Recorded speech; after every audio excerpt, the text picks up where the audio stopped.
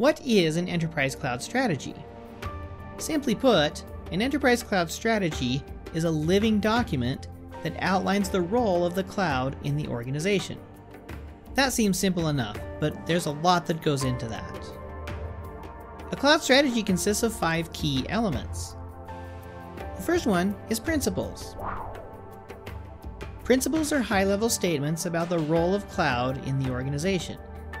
Things like, we evaluate SaaS solutions first, and we use industry best practices wherever possible. An enterprise cloud strategy prescribes cultural change. Getting work done in the cloud can be vastly different than traditional IT working methods.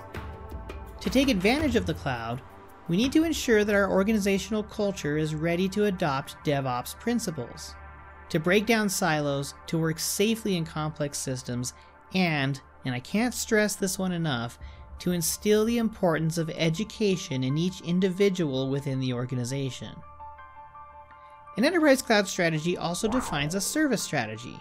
A service strategy defines which cloud services you will use in different organizational use cases.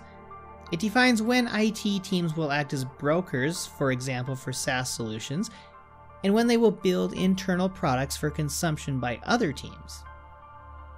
It also broadly defines who your customers are, what you deliver to them, and how you deliver it using the cloud. An enterprise cloud strategy also defines a security strategy. This section discusses the security implications of the cloud. At a high level, it discusses confidentiality, integrity, and availability of your data in public cloud systems. It also lays out at a high level identity and access management. Cloud cost models are different than traditional IT cost models.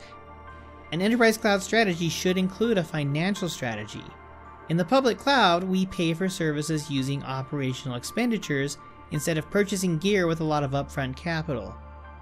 Because of this pay-for-what-you-use model, it's dangerously easy to let costs run away with you. This section can also discuss how you will charge back to customers, especially if your IT organization acts as a broker. And finally, an enterprise cloud strategy defines a data governance strategy. I saved the best for last. Data is everything. From simple day-to-day transactions to enormous analytical datasets, governing your organization's data can be a daunting task, and in the cloud, this task takes on an even greater role. This section of the cloud strategy discusses at a high level how your data will be managed in the cloud. Make no mistake though, an enterprise cloud strategy exists as part of an overall organizational strategy. It's part of it, it's not separate from it. And finally, an enterprise cloud strategy is not an implementation plan. That comes later.